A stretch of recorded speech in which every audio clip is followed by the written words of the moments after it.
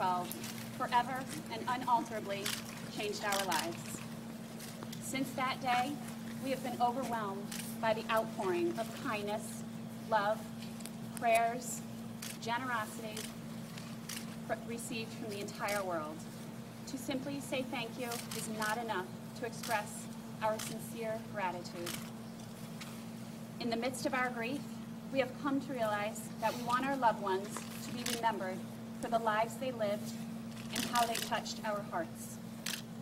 We have been uplifted by the support of so many people, and we would like to keep that spirit of unity and love alive in all we do to remember those